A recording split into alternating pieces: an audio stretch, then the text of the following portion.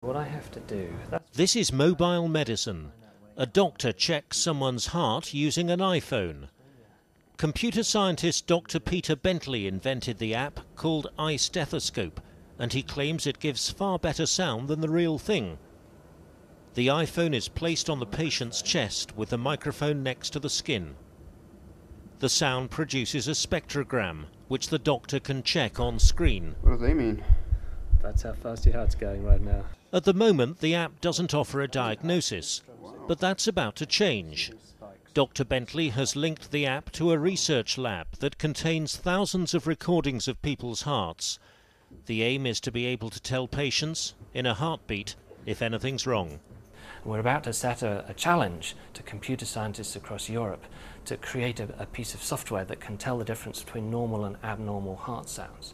So if we can do that, then not only will we be able to sample your heart sound, it'll be able to say, maybe something wrong, see a specialist. The iStethoscope app costs next to nothing. In some countries it's around $1, in others it's entirely free.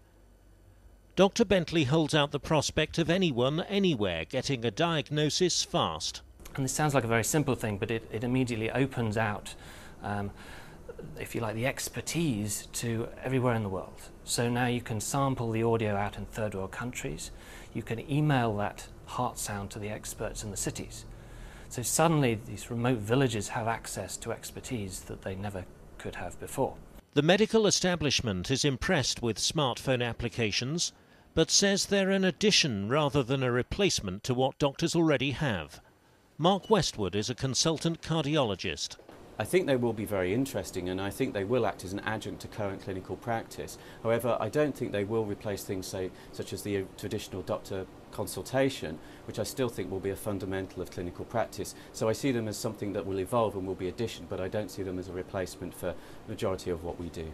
The message there is that doctors shouldn't hang up their traditional stethoscopes just yet. Martin Benedict, The Associated Press.